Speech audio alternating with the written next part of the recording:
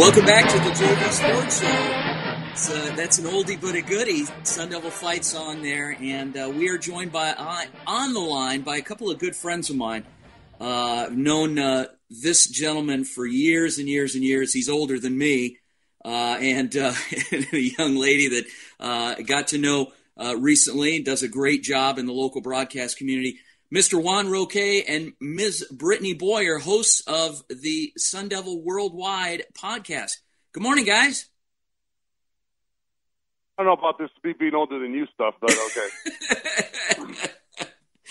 What's going on? Hey, Juan, this segment is only about 10 minutes long, so we're going to have to, I know you like to talk, but we're a little limited on time. That's funny. Yeah. How are you guys? Britt, are you there? Britt? Oh, man. I'm good. I'm doing great. there? I think it's funny you just called Juan's bluff right there. He does like to talk a lot. But, I kind of am the same. I ramble, but I think I do it a little bit more. I don't go as frequently as Juan does, so people forget that I also am a rambler. Yeah. So I want to talk about a couple things. Obviously, we're going to talk a little bit of ASU sports. I want to talk about your podcast. I want to talk about all the things that you guys are doing out there. You're hustling and really getting a lot of work done, getting a lot of exposure. Britt, let's start with you. Obviously we partnered up at the beginning of football season. We had some things that went on related to everything that's going on, but we're bringing you back. Listen to this. You talk about a double whammy. We're all set to bring you back. You were going to work basketball with us at Saguaro, and then yesterday happened. You can't get as upset when yesterday happens. It's one of those things where it's kind of like, yes, you're upset, but it's impacting 30,000 student athletes as well. So it's more of like, this is like everyone is feeling this. The whole season's canceled. I don't know. It's just, I don't know if I've even processed it completely yet. Yeah. Well, we got a lot of work to do that we can do virtually. So if you're willing, we're gonna tap your expertise here going forward. And I'm ready. So, what else you been doing out there?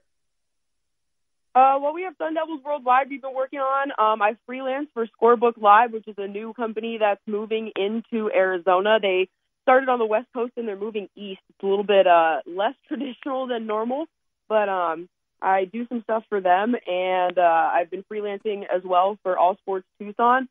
So, kind of expanding my range of my work, I guess, and who I'm talking to in my audience. Yeah. Well, I saw you did a little bit for Monday Night Football as well. Yeah, that was completely just accidental. I don't want to say accidental, but it kind of fell in my lap. So John Alvarado, somebody who I know very well in the sports community, and I know a lot of people know him as well. He hit me up and just asked me if I happened to be busy that night because they were looking for extra people, and I sent them my resume, and they brought me on to do lighting and stuff with Monday Night Football. So that was an awesome experience too. Awesome for sure. And okay, and so Juan. So Juan, I've known you now. Gosh. 26 years. It's been a murder sentence. It's been a long time. And obviously All-American, ASU football, we got to know each other way back when I was working there. And you tried your hand. You did a little bit of broadcasting, did some commentary for ASU football. Now you got this gig with Sun Devils Worldwide. Tell us about this. Well, and before I even go there, just so you know, we should be thankful that we got Britt working with us now, because I'm going to tell you what, she's going to go places, and one day, kind of maybe like Mike Golick on ESPN, we're going to be able to look one day and go, we used to work with her.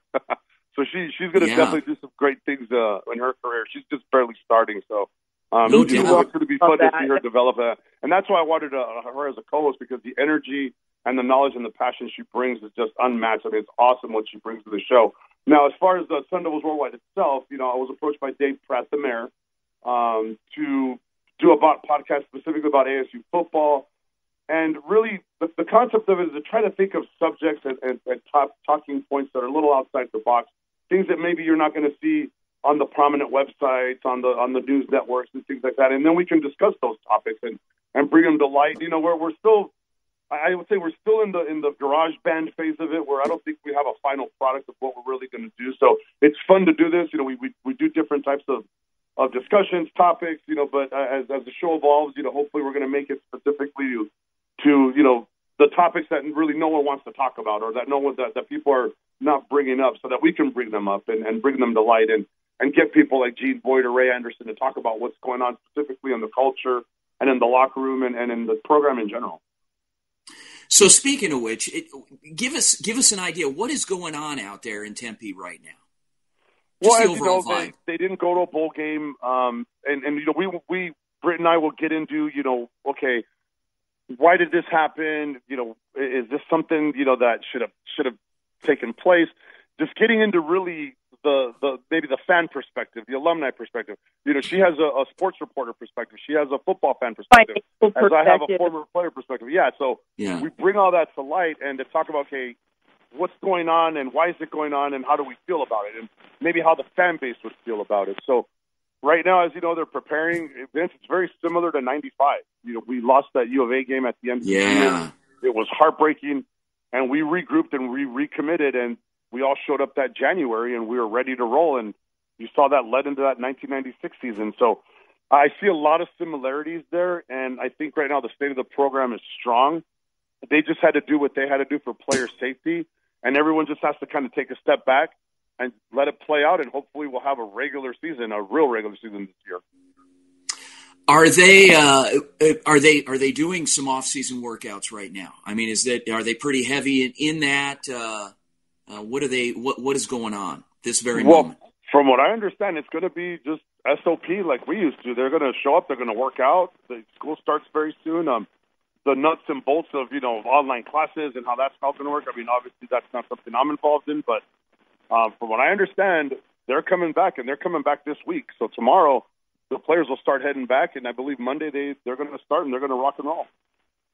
Wow, Britt, how are you feeling about things in Tempe? I mean, you heard Juan's perspective there. Tell us a little bit about what kind of keeping your ear to the ground and what you're hearing out there with other sports too. I agree 100% with what Juan says. My biggest thing is that I feel like there's a lot of fans on social media that are running their mouths right now just about stupid things, and that goes for all sports. They're talking about the state of the football program. They're 2-2. I mean, realistically, it was a 4-minute meltdown in the first game against USC in the last 4 minutes, and then you had a UCLA game that the team had one practice against. So realistically, when you look at how they continue to improve throughout the season, they're retaining all these players going into next year. They're utilizing the NCAA's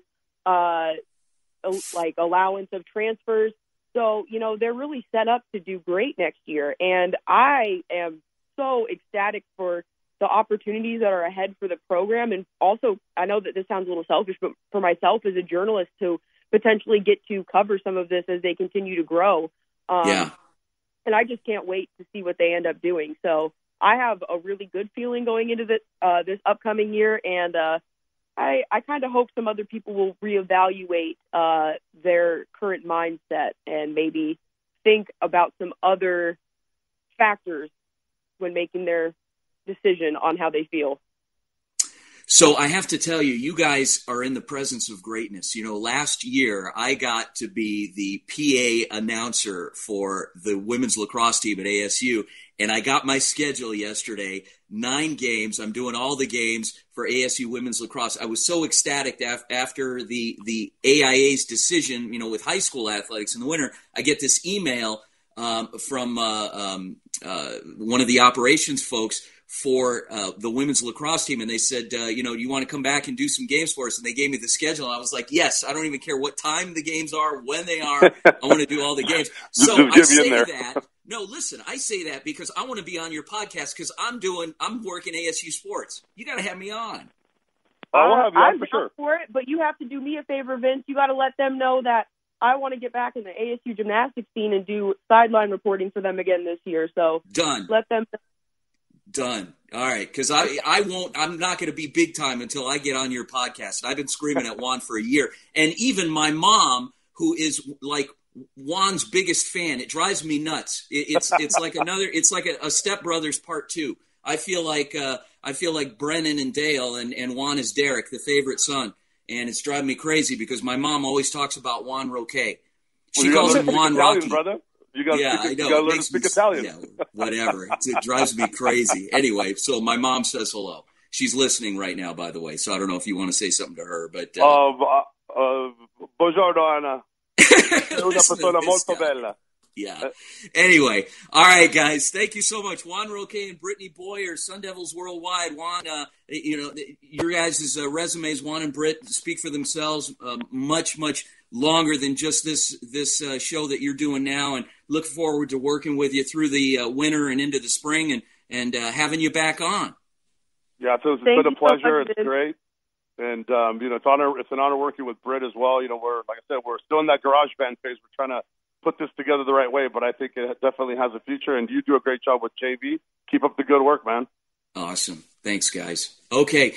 Well, guys, that's another show, man. I want to start off in 2021 here. We do our best to keep it positive, and that's the whole idea. We're not doing this thing with rose-colored glasses. Obviously, things going on in the world, but we want to focus on bringing the best of what's going on in our community and going forward. By all means, reach out to us, hit us up on Twitter, YouTube, subscribe to our YouTube channel. Thanks so much to our show partners, Vets Built Contracting, Bob Jenkins over there, Bob and DJ, TBA Training Better Athletes, Coach Ron Sowers working with those linemen.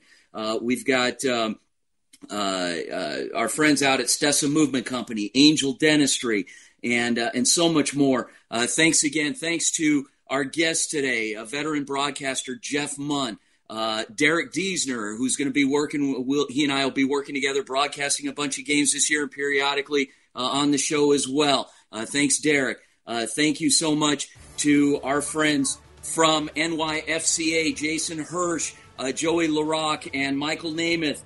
Thanks again to Coach Lucas Ramirez with the Saguaro Sports Report. We got a lot of good stuff on the horizon, folks. Stick with us, JV Sports Show. And coming up next, Easy Ed Smith and Javon Adams with the Easy Sports Show 10 to 12. We'll lead right into that. What a great way to start off Saturday. Thanks again. Vince DeLisio out. Go JV. Have a great week, everyone. And go JV.